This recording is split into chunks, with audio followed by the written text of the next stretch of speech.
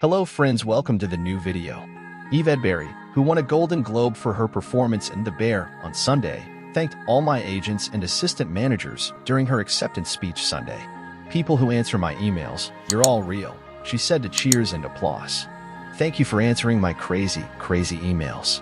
Edebiri won for outstanding performance by a female actor in a television series, musical or comedy. Taylor Swift can be seen in the audience nodding in agreement during the speech.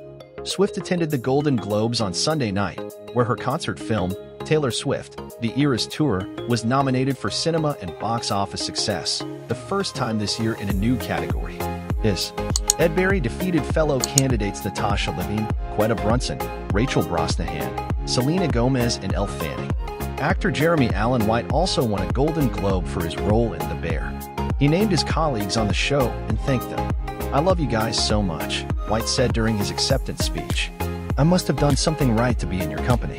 He defeated fellow nominees Jason Sudeikis, Bill Hader, Jason Segel, Steve Martin, and Martin Short, while HBO's Succession led the TV side of the Golden Globes with 9 nominations. The Bear and Only Murders in the Building led with 5 each.